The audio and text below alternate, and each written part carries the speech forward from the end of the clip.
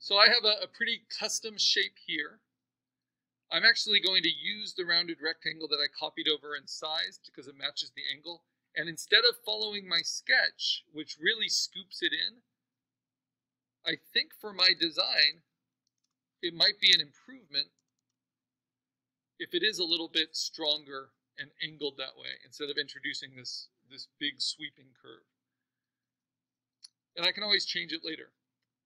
But notice that even though this is going to be a complex shape, I've tried to reduce the anchor points a lot. Now I need to add some more and get this circle in there. And the easiest way to do that is to cut a circle shape away from it. Now there are tools for this. I have it at 34% opacity. I'll bring it up to 50. And the shape that a lot of you will be tempted to use is the eraser. And the eraser, you can double click. If you double click on the eraser tool, the blob brush tool, the pencil tool, you'll get to these settings. And I can change its size. And I can just cut away from my selected shape. But it won't be the perfect circle that I'm looking for to give me that even spacing around my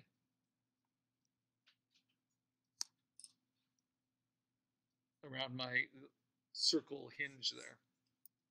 So if I show it at 100%, I'll show you what that looks like.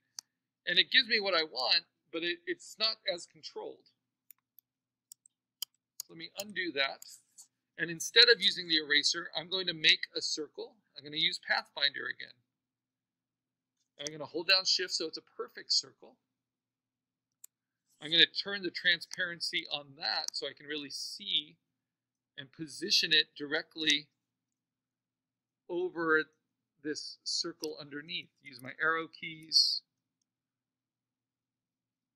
So I get a nice even cutout around it.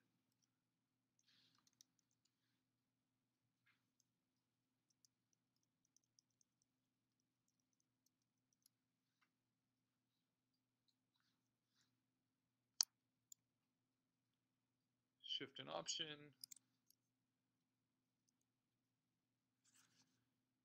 Okay, then I'm going to turn it to 100%.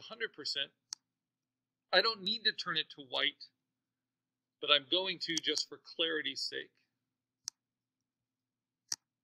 Okay, because that's what I'm trying to cut away. That's going to be on top of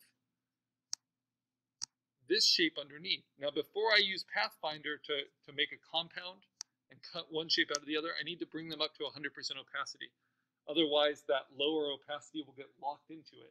And so it will be that 50%, even though it thinks it's 100%. Now, this isn't a perfect solution in terms of its cutout, right? But it's going to give me the shapes I need to modify.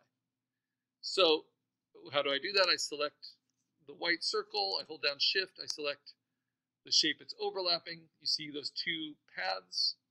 And then I'm going to use the Pathfinder and use the minus to cut one away from the other. Cut the one on top away from the other. I'll turn off the sketch, see how that looks. Yeah, so far so good. And now, just like I have been doing, I'm going to control the anchor points. Now this one is kind of the trickiest one. I want it to flatten out there. So what I do is I click off, I hover over this anchor point, I hold down Shift so the angle doesn't change, and I squeeze it in like that. Then I zoom in, and I can delete the anchor that are no longer needed. But that changed the curve. Tricky. So what I need to do is click on this anchor, isolated. That is tough. Let's see. Because I don't want to change that circle. What options do I have? This is the kind of the quirks and problem solvings that come in. Let's see, because I need this anchor point to get that curve.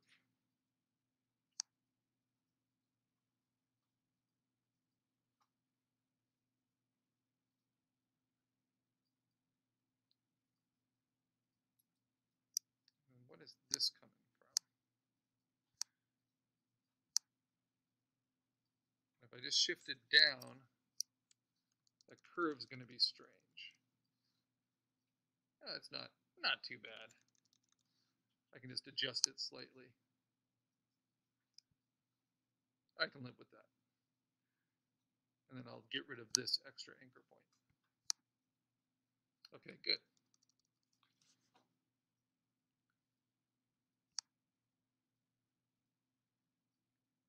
Now, we've used the convert anchor point tool, which Illustrator just calls the anchor point tool. The shortcut for it is Shift-C, if that's helpful to you. We've used that to turn rounded anchor points into curves or into straights. But now what I want to do is turn straight anchor points like this one, and especially this one, into curves. So I'm going to go to the Convert Anchor Point tool. I'm going to click on this straight, and then I'm going to pull on each side. Just click and drag, and it will turn it into a curve that I can use. Same with this. Click and drag. We'll turn it into curves. Now sometimes that's what you want. Sometimes you just want to round the corner, and that's where you use these other options, selecting that individual anchor point.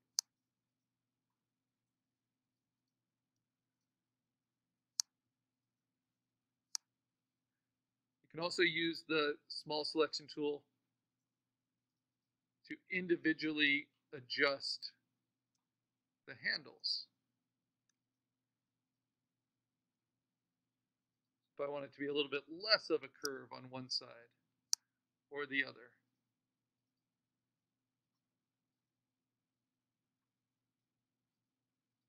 I can adjust that. I might round this corner a little bit.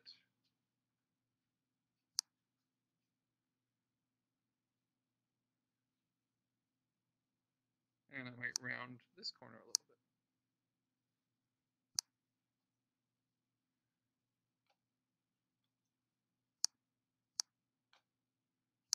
As well as this one.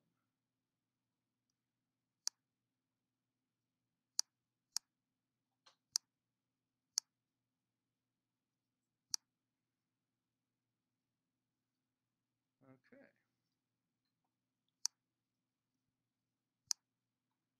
So by keeping it to kind of minimal anchor points, you really can have full control. Now here's a tricky area here. I want this to round closer to the circle. So I'm going to select that individual anchor point, hold down Shift so it keeps the angle.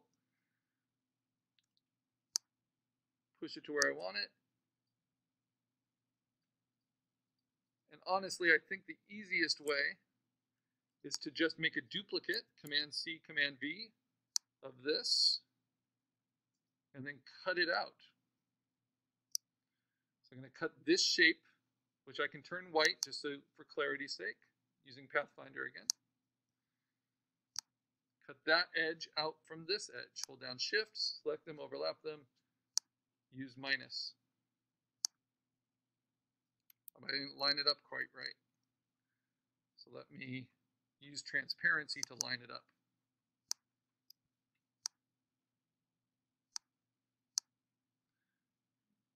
So in Illustrator, it really matters to kind of understand what happened, how you're doing what you're doing, and why that matters. So not only am I going to line it up, I'm going to enlarge it so it feels like it's outside of that existing circle. And even.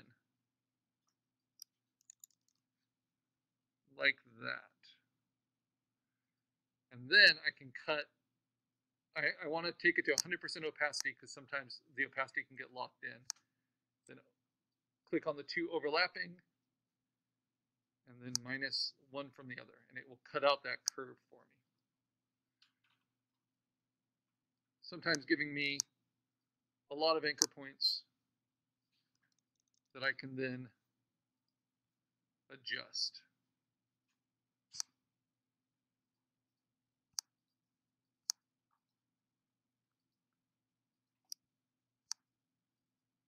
There we go.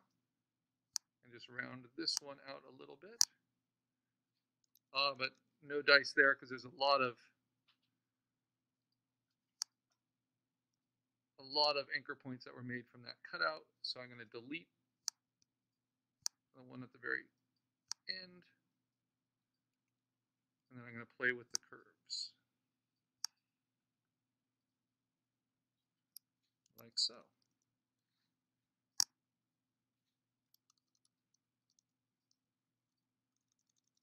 See, do I want that even more rounded?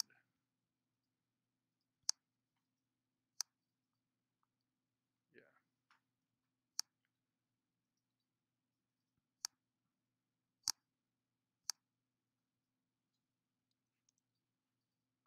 Lock its angle, but I'm going to round it off a little bit more.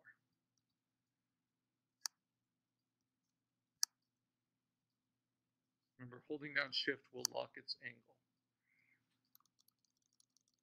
So things stay parallel.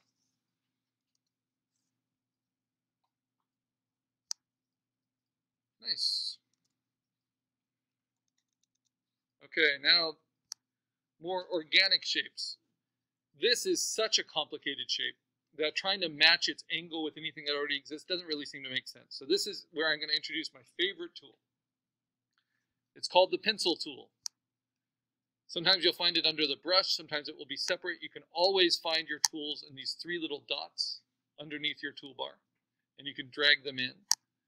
So the pencil tool is basically a free-form drawing path tool. If you double-click on it, this is what I like so much about it. You can set it to be super smooth or super accurate or some level in between. I'm going to use the one right in the middle. And then I'm just going to click and draw. And I'm just using my trackpad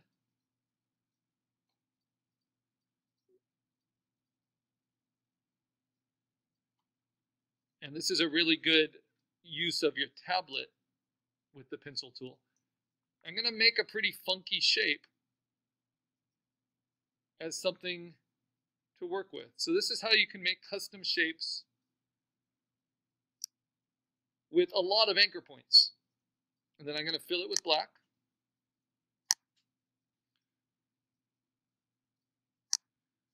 And you can see how it's not super refined. It's like cutting it out of black paper. But what I love about the pencil tool is that it's like magic scissors. So I just cut this out of black, but I can also, with the pencil tool, as long as I start on the path and end on the path, I can grow as well as take away. And I can correct it as I go.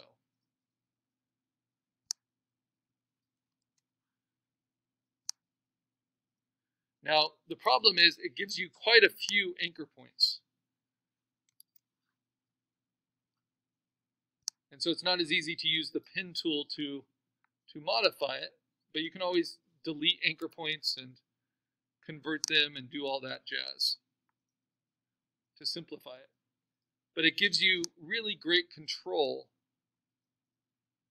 of your shapes, as long as you get good at starting on the path and ending on the path. This is something I use a lot for digital inking of illustrations, like doing the vector line art around a t-shirt design, for instance. For logos, it can sometimes be a little too clunky, but when shapes are just really awkward, you can't get them with the shape tool, and it just takes too long to build them with the pen tool. That's what the pencil tool is there for. And because I do more illustrations in Illustrator